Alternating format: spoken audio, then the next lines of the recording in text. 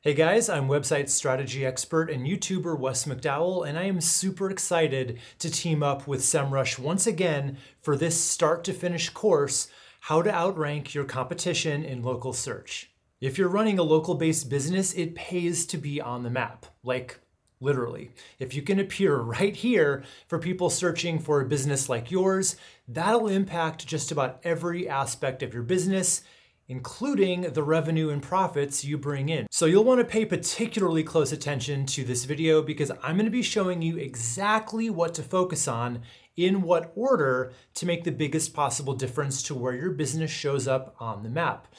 Because here's the thing, there are literally hundreds of things that you could obsess over in your quest to rank, but time's a limited resource, right? Especially when you're running a business. So this is going to clarify for you what's worth your time so you can focus on those things rather than on the tedious time wasters.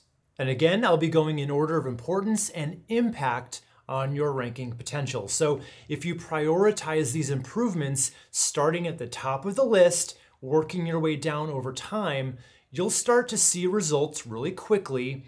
Then you can start chipping away at all the other things. So when you put them all together, it's going to strengthen your overall ranking profile, making it very hard for your competitors to ever take your position. And of the 7 big ranking factor buckets, things like links, reviews, on-page and citations, by far the biggest bucket that impacts your ability to rank the most is your Google business profile, formerly known as Google My Business. So our list of priorities is going to start right there on your listing itself. So here we go.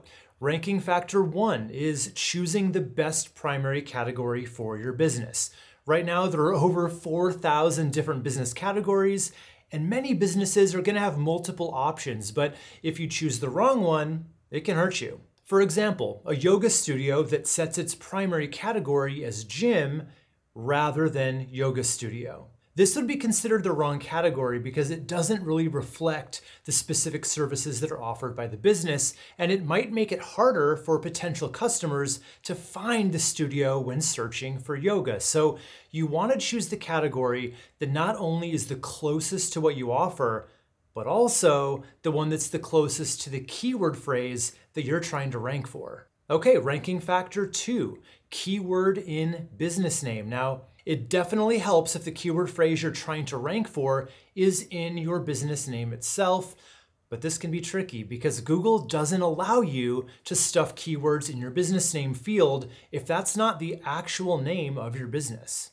Okay, ranking factor 3 is all about your location, both proximity of your business to the searcher as well as having a physical address in the city that's being searched. Not a lot you can do about those.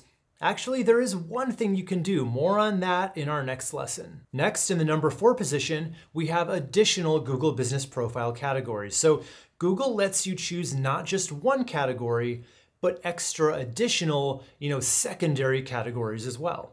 And ranking factor number 5, make sure that your Google Business Profile listing is as complete as possible. Okay, so now we're moving out of the Google Business Profile bucket and into all the other ranking factors outside of your listing that'll also help you the most, starting with number 6, Google reviews. So the single biggest factor here is your overall star rating itself. In other words, it's more helpful to have fewer but better reviews than to have hundreds of mixed reviews. Quantity is definitely helpful too, but it's a little further down that list of priorities. It also helps to have reviews with actual text above and beyond a simple star rating, and even better to get some that mention the keyword phrase that you want to rank for. Okay, and at number 7, you want to focus on your website itself, making sure that you're following the correct website page structure and using all your keywords correctly in the right places for maximum impact. Next up at number 8, let's talk about backlinks. So getting good, reputable, relevant websites to link to yours has always been one of the most powerful factors in ranking your website. It's important to regular organic search results, and it's almost as important when you're trying to rank in the map. Because this is actually a site-wide factor, meaning any link you get to any page on your website will help you rank in the map. And to be clear, this factor is specifically about the quality of those backlinks, not the quantity. And at number 9, we have citations. So a citation is really just any mention of your business online, and it's usually comprised of your business name, address, and phone number, otherwise known as the NAP. Okay, so that's what you should be focusing on, but what should you not really be worried about? Things like geotagging photos. That used to work, but it's a huge time suck to do, and it actually isn't shown to be any kind of ranking factor anymore.